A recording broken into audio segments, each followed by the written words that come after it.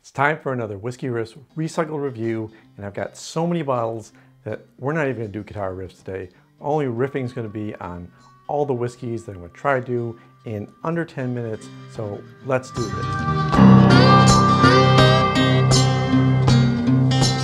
Welcome to Whisky Riffs. I'm Kevin, and this is going to be a little different format than usual.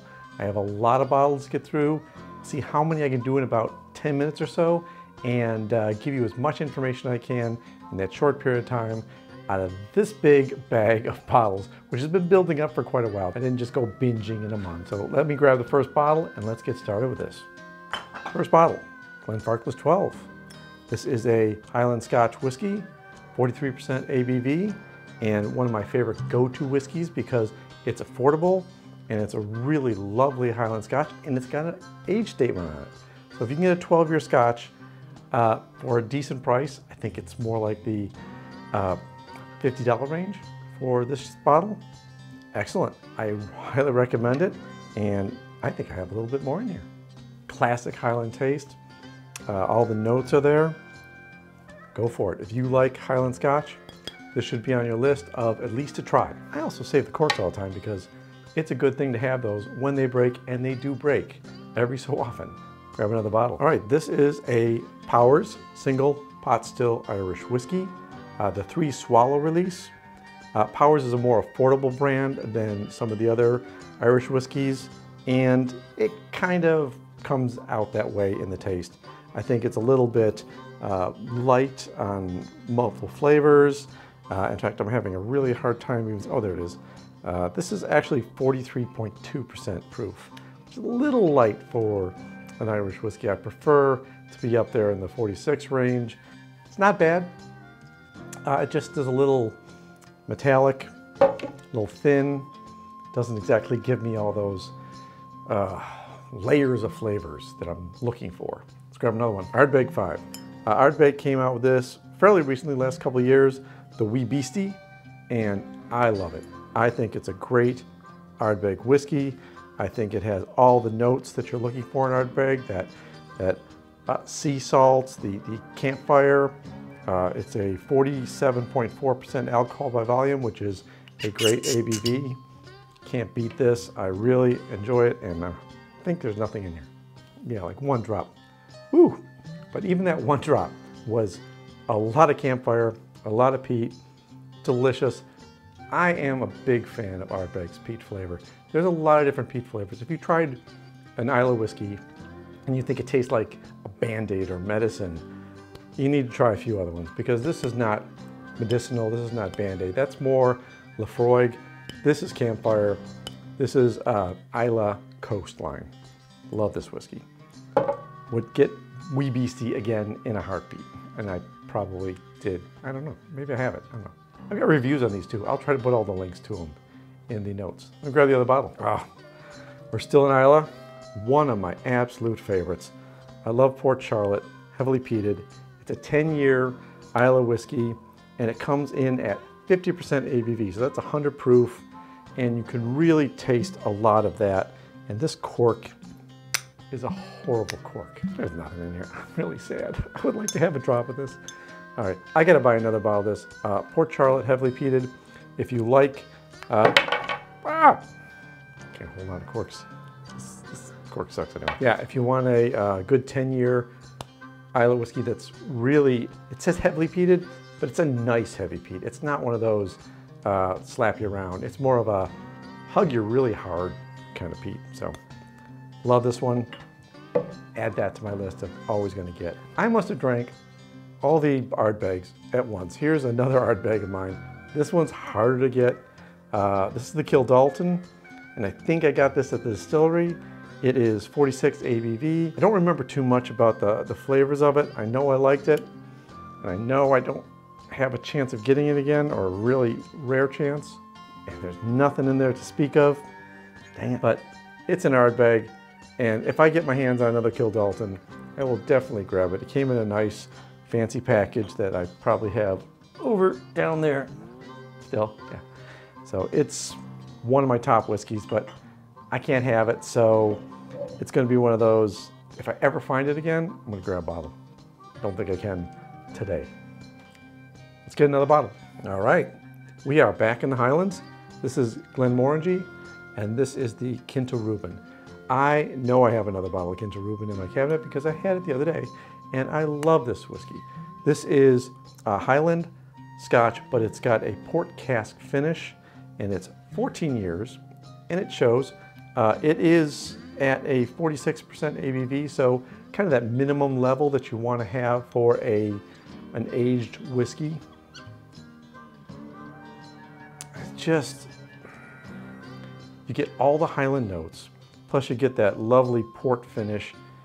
It's just, I don't know, it speaks to me, and if you enjoy any kind of wine finishes on whiskeys, I highly recommend trying the Quinta Ruban.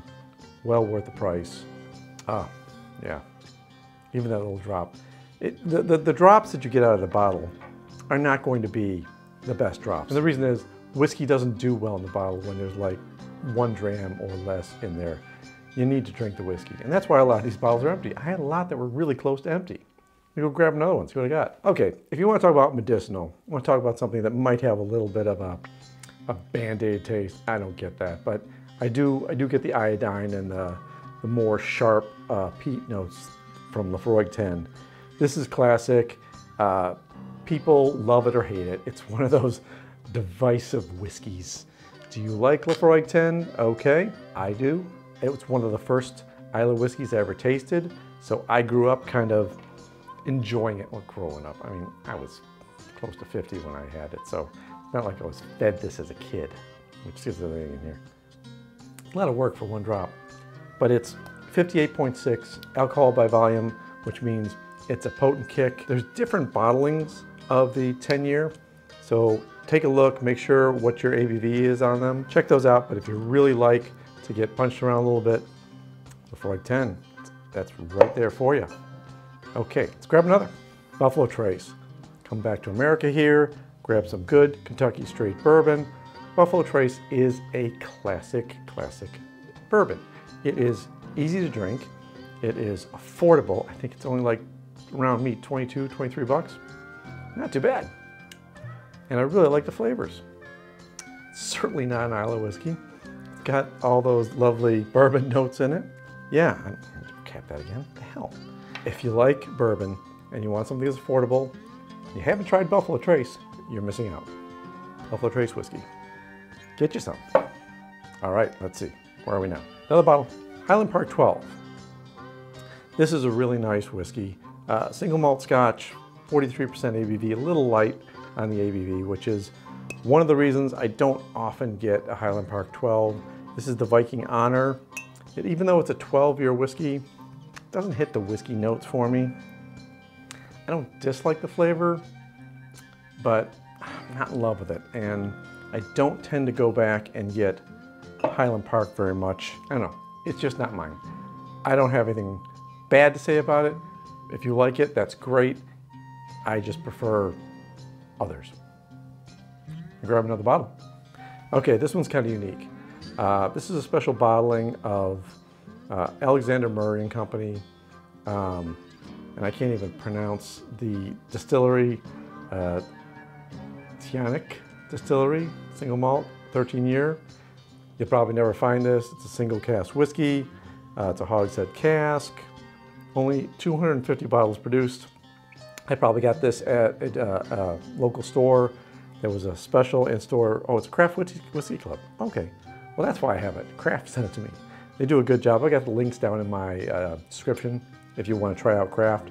You get some really unique bottles that you can't get on store shelves, and that's how I got this one. If I remember right, this was a lovely Scotch whiskey, and I think I really enjoyed it. Odds of getting it again are almost nil. Even that drop was good.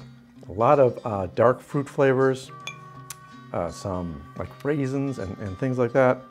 Very nice, even on that last drop. No chance of getting it, sorry about that. Let me grab another bottle, one maybe you can get. Okay, this is interesting. I haven't had this in a while. This is a Westland Garryana, and it's an American single malt whiskey. It's a 2018 edition, 3.1, a Native Oak series.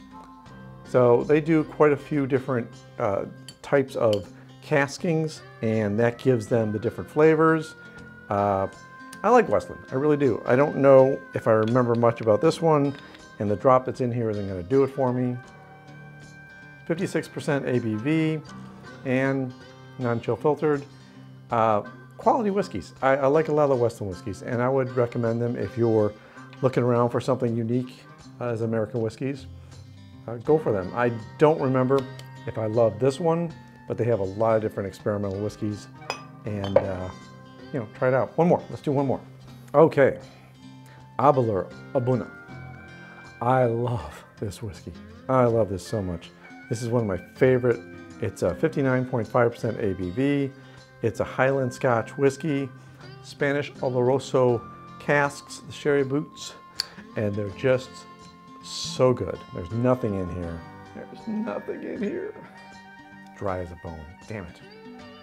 I too love Aberlour though. And if you can get your hands on this, if you like sherry finishes on whiskeys, this is just a wonderful whiskey. And I always try to have this around. I gotta check and see if I have one. I think I do.